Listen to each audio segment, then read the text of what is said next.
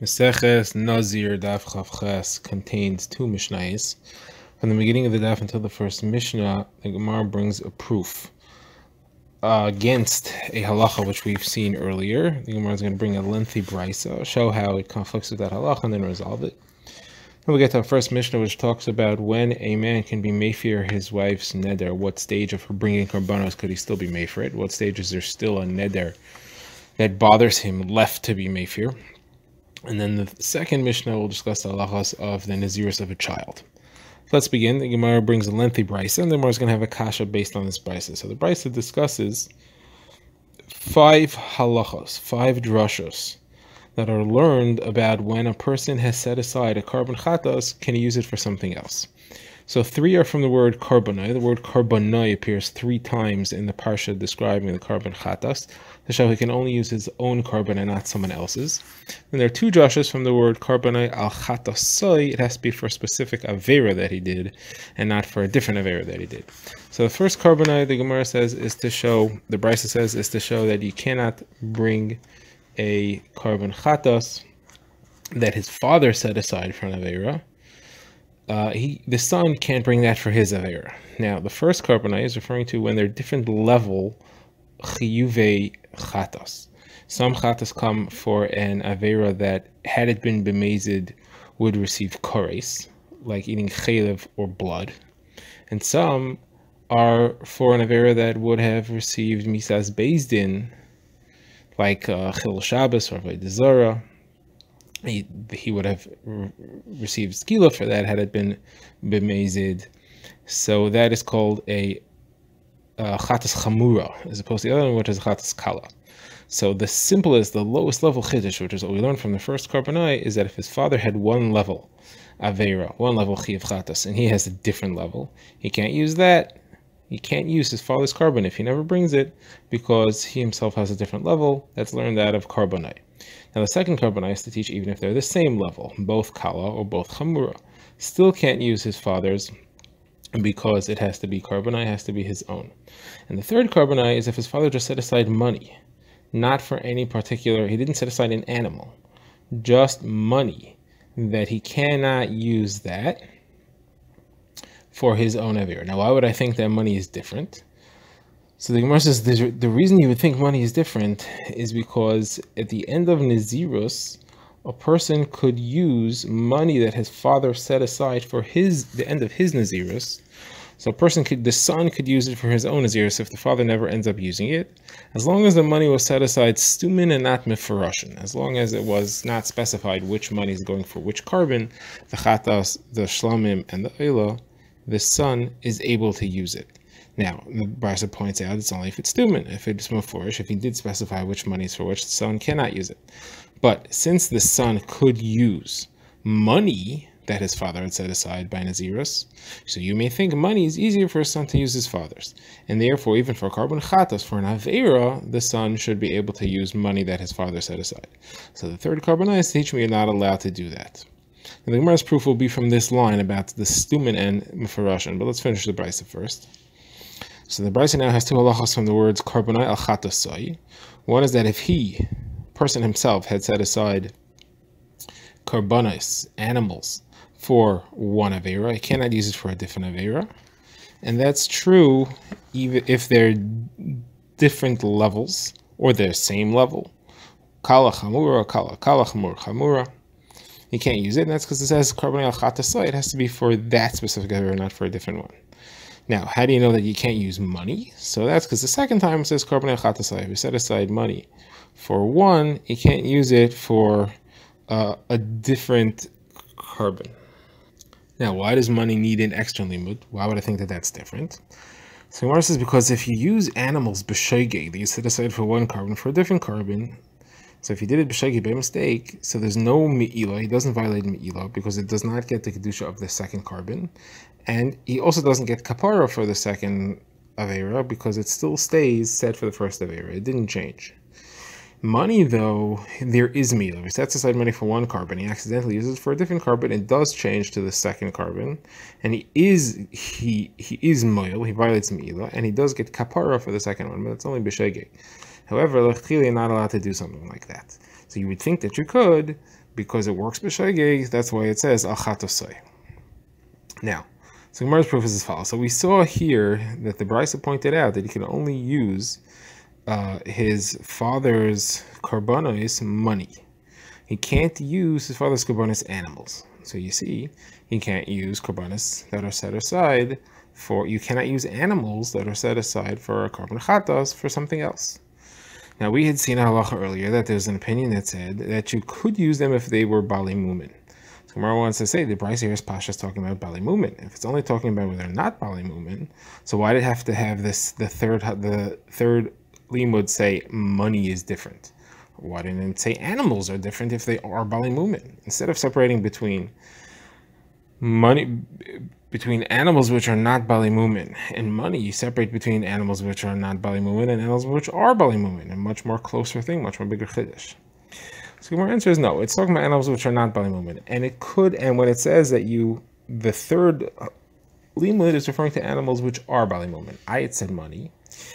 Animals which are bali mumin are considered to be money. You can't do anything else with them. All they have is value, and therefore we do refer to them as money, and that's what the Gemara meant when it was referring to that halacha. Okay, now we begin the next Mishnah. This Mishnah discusses when a woman is taken a vow of Nazirus, and her husband didn't find out about it until the last day, and now he wants to be made for it. She's already ending the Nazirus. So what stage of the ending process is there still a Nazirus left for him to be made for? Halacha is a husband can only be made for his wife's neder if it either bothers him or it's depriving her, something that affects him, or is depriving to her. So you have to have something left. You have to have either an isser on her, an isser to drink wine or something, or that something's going to happen to her which bothers him, has an effect on him.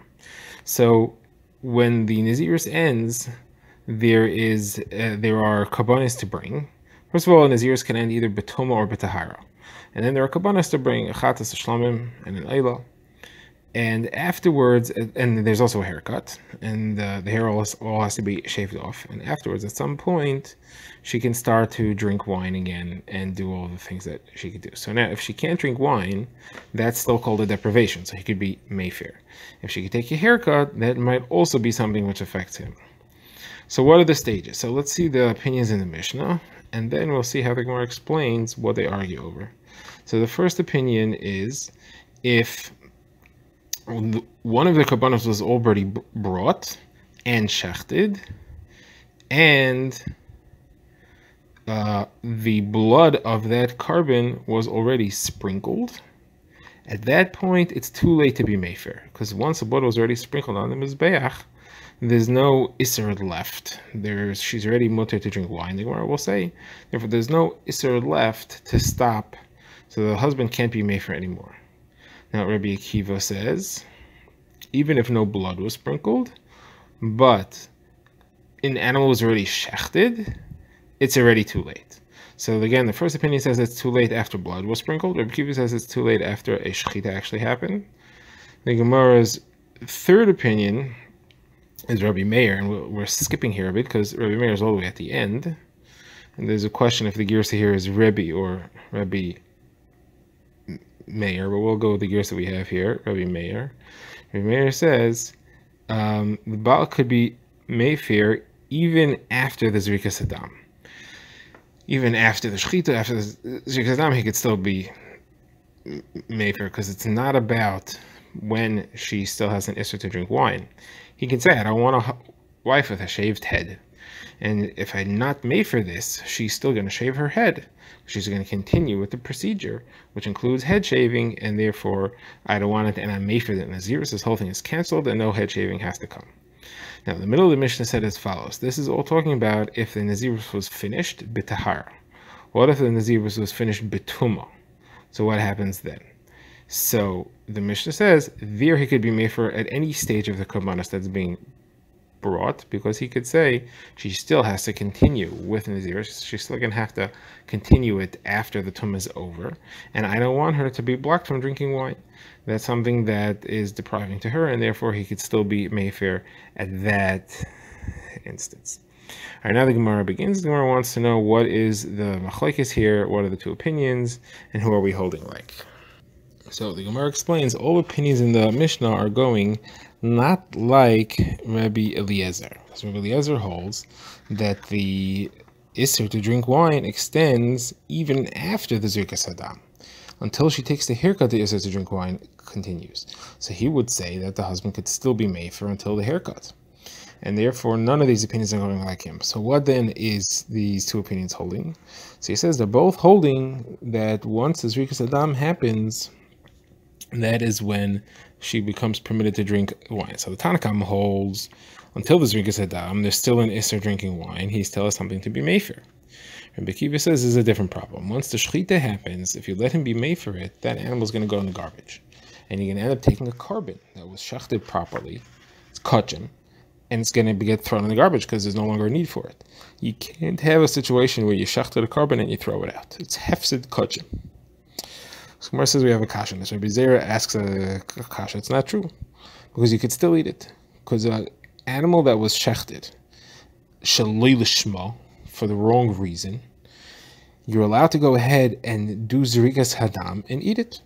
So why should you have to throw it out? And this animal is not worse than animals that was shechted shaloi l'shma, shechted for a reason which no longer exists. All right, so it's for the wrong reason. So now use it for something else, and then do zirikas hadam and eat it. And Rabbi Zera proves that that's the halacha. He brings a brisa that says that the sheep, the kivsei, that go with the shvuas karbanos of the shtei alachim, is called kivsei atzeres. If they're shachted shalei l'shma, or before the time, or after the time, you could still do zrikas hadam and eat the meat. Now, if it's Shabbos, you can't, because Shabbos you have other issues.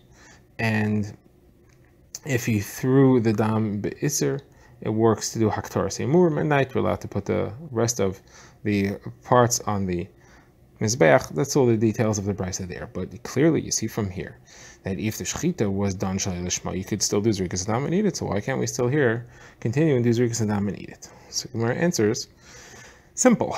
You brought a proof about a carbon shlamim. That's true for carbon shlamim. Here we're talking about where the carbon that was brought already was the chatas. Chatas is puzzle, is going to go in the garbage once you did the shechita and you end up not needing it anymore. So therefore, and we bring a brisa that proves that. We bring a mishnah from Daf Mem Heg that says that if there was any of the three brought, even the chatas, then it's yaitza, if that was the one that was brought first, even if the haircut was taken after that. So that's what we're talking about here, and therefore it doesn't help. There's nothing you can do, and that's how Rabbi Kiva says it's hefsed karbanas. And now the Gemara asks on the Mishnah, what's taka the machlokes about the haircut? We saw Rabbi Meir said at the end he could be mefer because he doesn't want his wife to have a haircut. So what does Tanakama hold? Gemara says Tanakama holds it's a big deal. He doesn't have a right to say he's mefer because of a haircut. She could always wear a wig.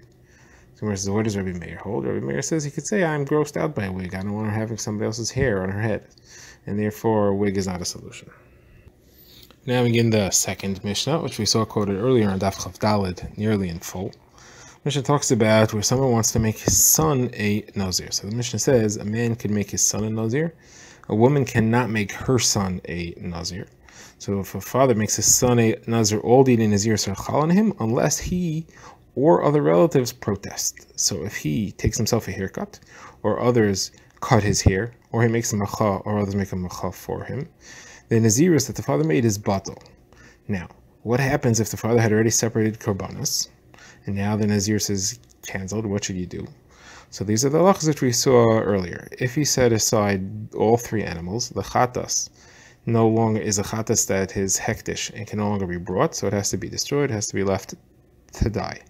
The oila could be brought as an optional, as a volunteer nedava. The shlamim could be brought as a volunteer nedava. And the shlamim will have some of the din of Naziris. It's eaten for 1 day instead of 2 days, like a carbon and Nazir, and not like a regular carbon shlamim.